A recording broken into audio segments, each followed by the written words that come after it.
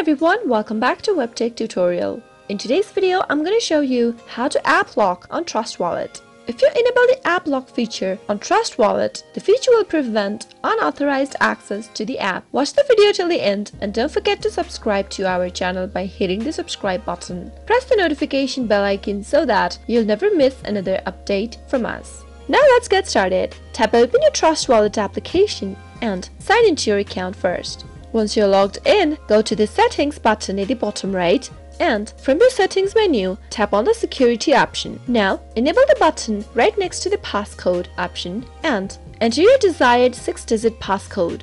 Once you're done, re-enter your passcode one more time on the next page. Now, and that way you've set passcode on your Trustwallet application. To enable the biometrics, tap on the Lock Method option from the same page and you can select either passcode or biometric from the options. Set auto lock for your Trustwallet by tapping on the auto lock button and choose one of the time intervals displayed on the screen. You can also choose to immediately auto lock your app. Now, after this changes has been made, you have successfully set app lock on your Trustwallet.